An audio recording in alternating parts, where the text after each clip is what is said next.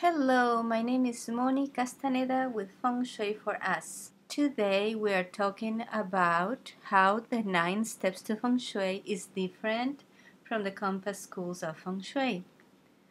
First, we're going to talk about the difference between the Feng Shui magnetic compass and the Feng Shui compass of the heart. The magnetic compass was invented in China for Feng Shui purposes and used on land long before it was used in the ocean.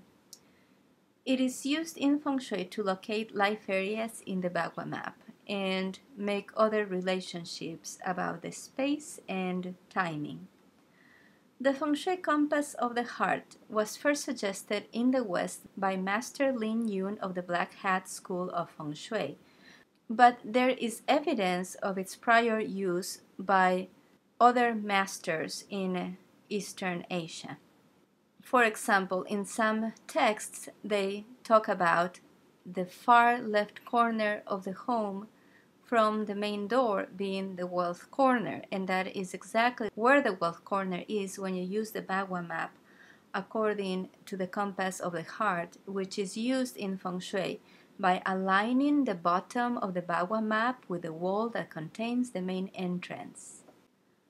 These are some Feng Shui schools that use the compass of the heart. The Black Hat School of Feng Shui with Master Lin Yun at its head, the Western School of Feng Shui by Tara Catherine Collins, the Pyramid School of Feng Shui by Nancy Lee Widra, and, of course, my school, the 9 Steps to Feng Shui School. The magnetic compass schools of Feng Shui assign the life areas according to the magnetic directions. In the Feng Shui compass, the needle pointed towards the south, so you will see in Feng Shui, usually the south will be placed to the top of the page and the north to the bottom of the page. They also calculate Wan numbers based on birth years to determine positive and negative directions. They assign the life areas according to the magnetic directions, and this is based on the 8th mansion school of Feng Shui, which is the one that has given us the life areas in the Bagua map. And they also are based on the Pache system, which is a personal compass based on 9-star key astrology. In the 9 Steps to Feng Shui school, we assign the life areas by using the compass of the heart, lining up the bottom of the Bagua map with the wall that holds the main entrance. And we define positive and negative areas based on principles of yin and yang.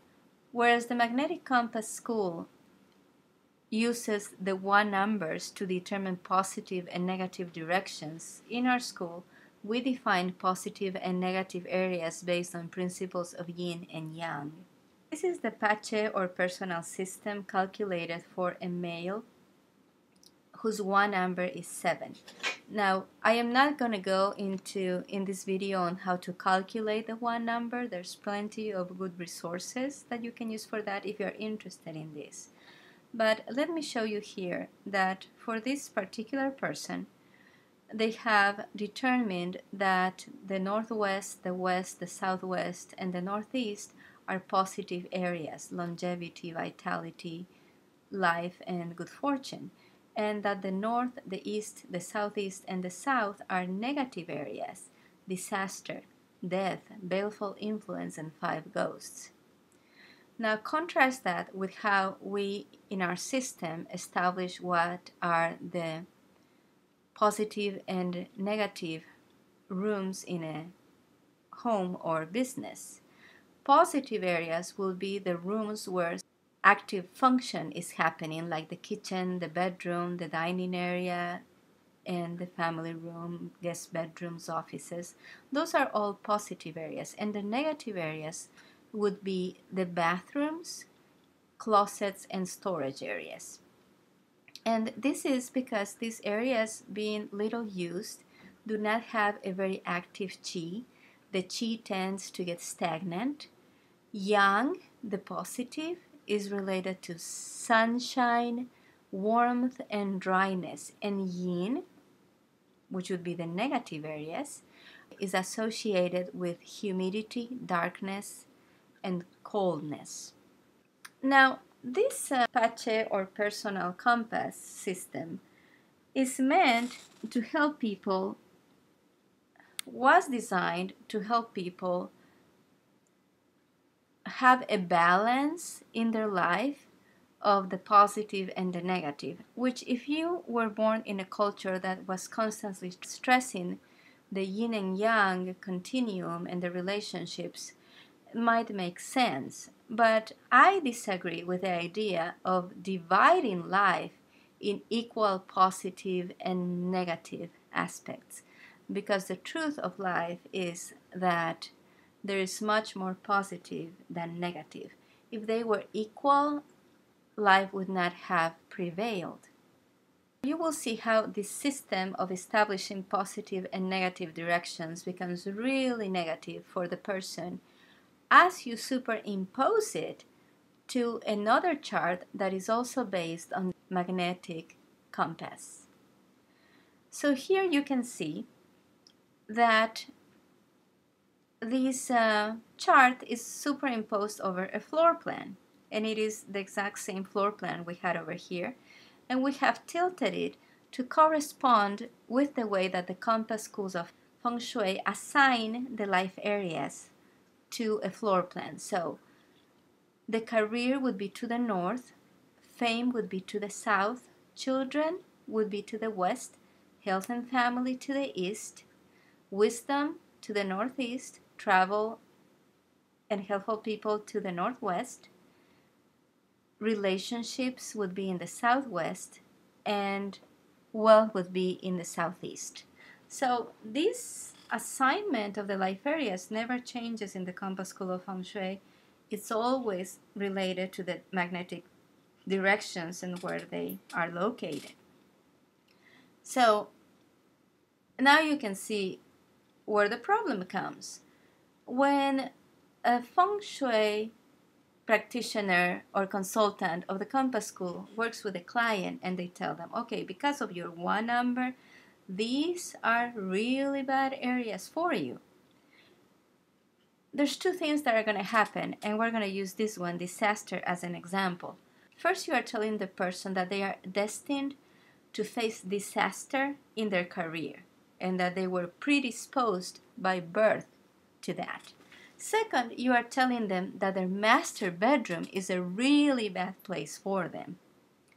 And so what happens, and what I have encountered when working with clients who had previously received the advice of a Feng Shui practitioner of the compass school, is that they start becoming afraid of a particular room. Say, for example, this couple living in this home might become really afraid of going to their bedroom. And over time, they start neglecting the bedroom, and the bedroom is likely to become more and more disorganized and end up being a junk room.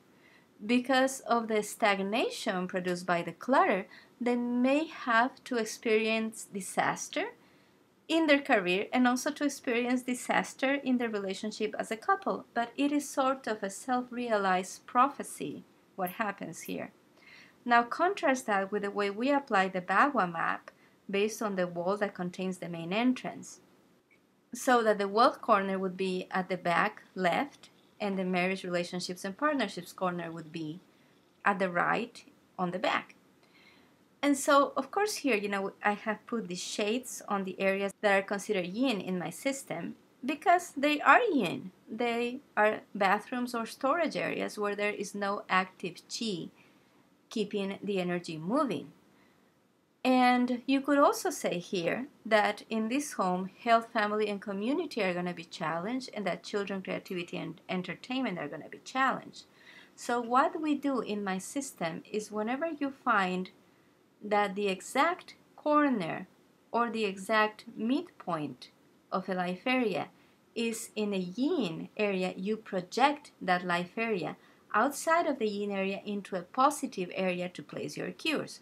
So, for example, here, it would not be recommendable to enhance fame right here in the closet. But you can enhance fame right outside of this wall in the master bedroom. And in this case, it would not be recommended to enhance health, family, and community in the bathroom or in a storage area. So what you do is you project this midpoint and you place your cure for health, family, and community in the kitchen. It would also not be convenient to have children creativity and entertainment cures in a closet over here. So what you do is you project it over here to this other bedroom, and you place your cures for child creativity and entertainment over here. So as you can see, in both systems you are going to deal with negative directions or negative rooms. But in our system, we empower people to deal with real situations. Whereas in the Compass Feng Shui schools, people become obsessed with their negative directions, what room their negative directions occupy, and what life area is in the same position as the negative directions. So the magnetic compass schools of Feng Shui are astrology and numerology based, and they can create fears in clients. They also claim to make predictions and are often perceived as geomancy or fortune telling. The 9 steps to Feng Shui is biology based. Our system empowers clients and helps them design their future instead of us trying to make predictions about their future. And we consider Feng Shui as one of the 5 branches of traditional Chinese medicine, the other 4 being acupuncture, massage, qigong, and herbalism. In the magnetic compass schools of Feng Shui, there is an emphasis on balancing the 5 elements of the building with the element of the year when the person was born, mainly through color. In our 9 steps to Feng Shui system, we consider the person's life as a whole when assessing the balance of the 5 elements, as well as the major function of each room when recommending colors. In the magnetic compass schools of Feng Shui, consultants often suggest drastic changes like repainting the whole house or placing large boulders on the yard. Our consultants are trained in the Chinese principle of very little, and they know how to make small changes in order to produce long-term positive results that are integrated by clients with ease and grace. The magnetic compass schools of Feng Shui make complex mathematical calculation, again based on astrology and numerology, and consultants tend to give similar advice to all clients because of this reason. So all clients that have the same 1 number would receive pretty much the same advice. And they rely heavily on traditional Chinese Feng Shui cures such as like the 3-legged frog or the Feng Shui cat or the Fu dogs.